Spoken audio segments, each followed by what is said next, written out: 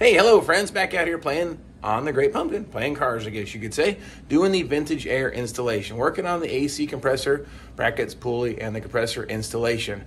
We're going to do a few things different than what vintage air recommends to get the AC lines and heater core hoses inside the cabin or inside the passenger compartment. They want you to cut up the passenger side kick panel. It works, and they give you nice little templates and everything to make it happen. I just can't bring myself to cut that panel up. Now, if it was junk, maybe I'd feel differently. But this car, they're in phenomenal shape. I like the functionality, and I like the looks of it. So I've already done a few cars by not cutting up the kick panel, but this is the first one. You guys saw the previous video. We're going to retain the factory heater box under the hood and make it look like it has a factory heater core. That's going to take care of two of my hoses, get the hot water inside the dash. I still got to get the two AC lines, high and low side lines, inside the passenger compartment. I'm hoping that when I've got an idea here, I've done this on other cars, we're going to go through the vent here just below the windshield to get it in there.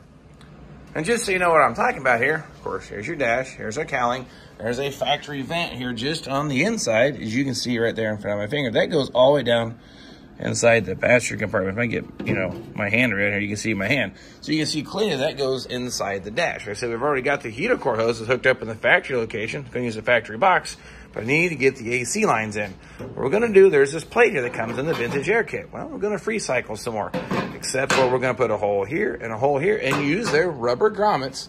Actually, I have those right here. Put them in the kit. I'm going to stab the hoses through that so it's sealed and tidy and looks nice. And these are parts that are already included in the kit. So that saves me a few bucks. And I'm all about saving $1 or $3.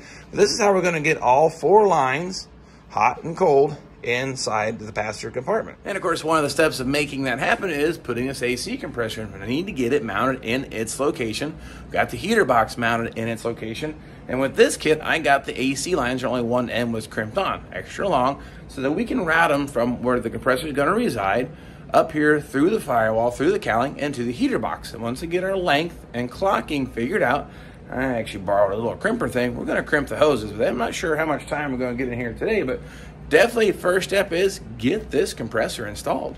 And in order to get all this to happen, this is the compressor bracket that came with the kit. It's a couple of bits and pieces. Here's the pulley. We got to get this stuff installed.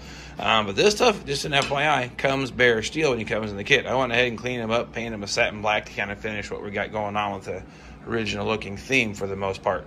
But one thing you want to keep in mind, though, of course, this is going to mount to the cylinder head. Well, this car never had air conditioning. Something else you want to look into doing is I actually tap these holes out, and you can see a little bit of a rust stain. This one, this one, this one, and then this one here need to be cleaned out. Thread chase, tapped, whatever, because I'm going to guarantee you 50 years of schmutz is in those holes, and you're going to have some trouble.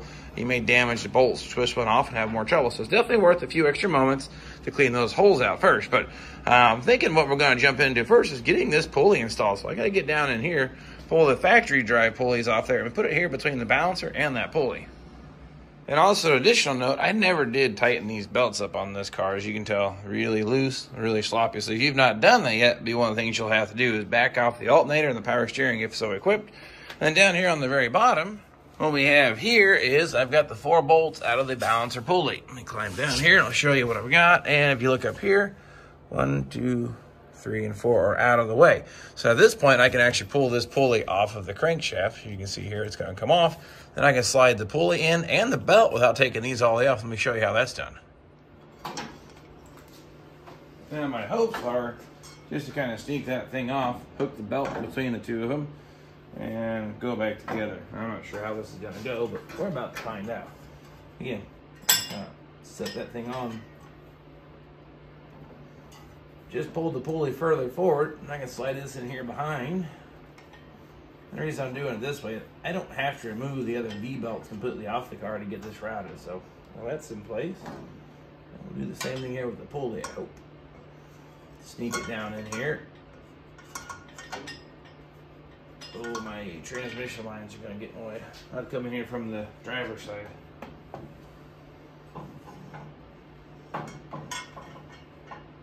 Man, if I was a smart guy, I would have put this pulley on when I had the engine apart, but I just didn't have the pulley yet.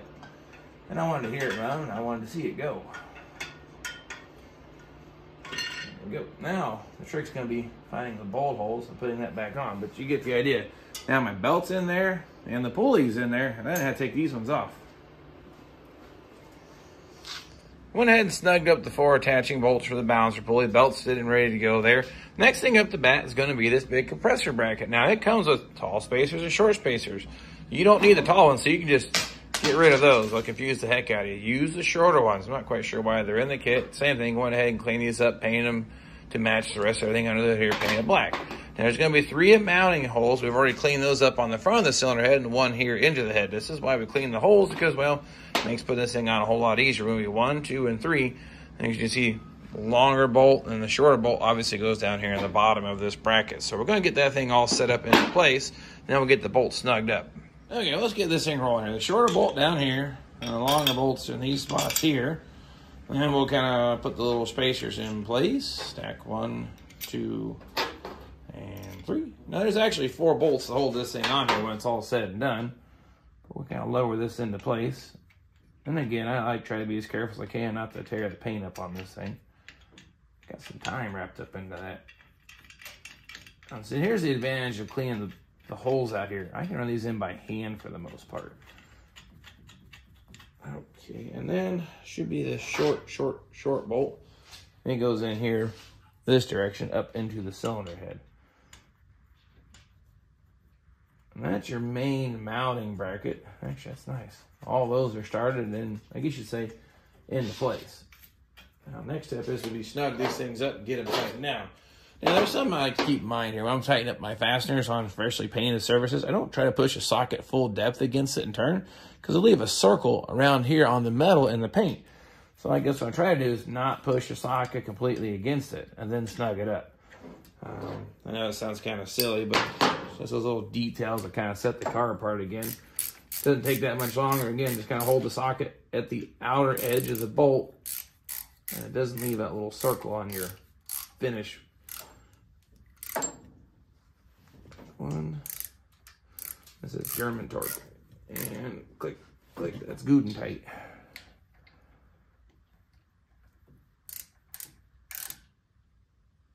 All right, and this one.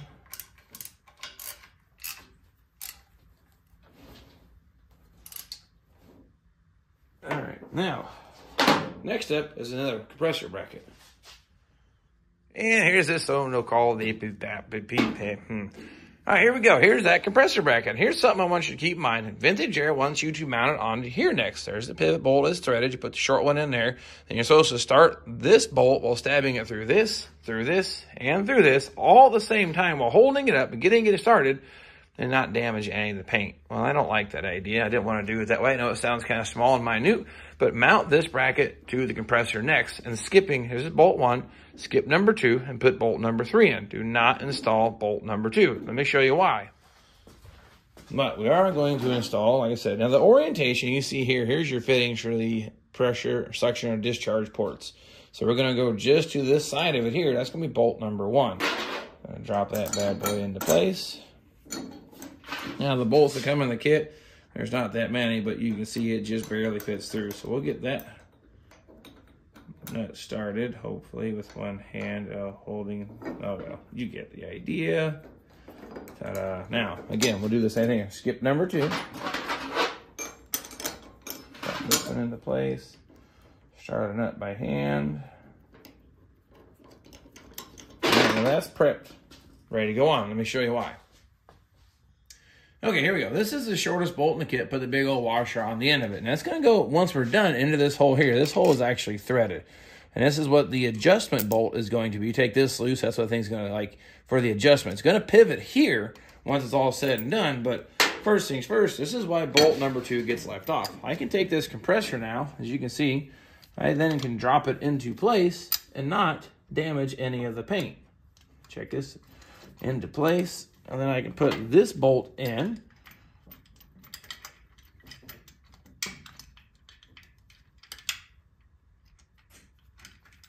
Like so. And then we'll take our pivot bolt, which is what I was calling bolt number 2 earlier.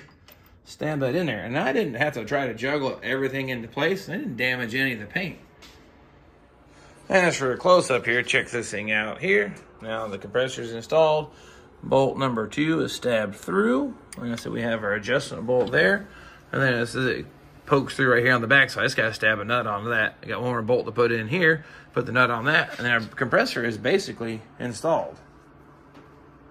Okay, went ahead and slapped the belt on the bad boy here, but look at something here. The belt, I mean, I shoot straight down the crankshaft. I have no deviation. Looks great, nice alignment, but this is a 1968 front end drive. I've never actually installed a first gen F-body 68 vintage air kit. I have done 1969 a couple of times as for the installation, but looking at this here, it's really close. I mean, there's a gap. It's kind of hard to see, but trust me, there's a gap between them. Turn the light on. You can see the gap in there. So it's not touching the water pump pulley, but it is really close. So if you guys are running into that, let me know. I mean, it's going to work. It's going to clear, but man, that's close. But anyway, you can see here also, you'll start seeing some fittings here for our AC system lines. I'm going to start working on getting that all plumbed up and together. Now that's going to be a whole separate video, I really feel, because there's just way too much going on with that to cram all that in here today. Okay, so that being said, as you can see here, next go around, we're going to work on the plumbing for the Great Pumpkin AC line installation so we can not destroy the kick panel, because I just don't want to. I've said that enough times, as you get the point. I'm not going to tear that thing up. Of course, you can see here down the ground, got brand new tires on this thing. It's actually still on the jack stands, but once you get the AC installation completed, we're going to put this thing on the floor and start doing some body work. Yay! So we can do a springtime paint job. That's my hopes and dreams and wishes. Not even a year invested into this thing yet. Complete sheet metal overhaul, underbody, like new, transmission, engine, suspension upgrades. A lot of stuff already completed in a very short amount of time, because I only delegate a few hours a week to come out here and play cars with you guys. So, of course, I got to make the best of that time because it's very limited. But as you can see with my efficiency stuff here, that's the Great Pumpkin steering wheel. It's in primer. I work on that kind of in the background. Let's say I'm working on something up here, did some paint, did something, waiting for something to dry. Kind of like building a model car, I guess you could say. Some people build them step 1, 2, 3, 4, 5, 6, 7. I don't. I go step 1, 2, wait for glue to dry, jump to building the engine, wait for that glue to dry, paint, and then jump to the interior. Then eventually I get the whole thing assembled, basically using all my time up. I don't like to sit there and watch the paint and glue dry. I like to keep on doing the busy work.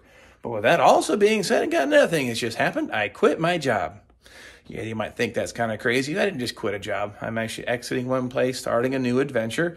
But that new adventure is going to be a whole lot of fun. Got a lot of neat things happening. You might see some changes in the old videos here too because of it.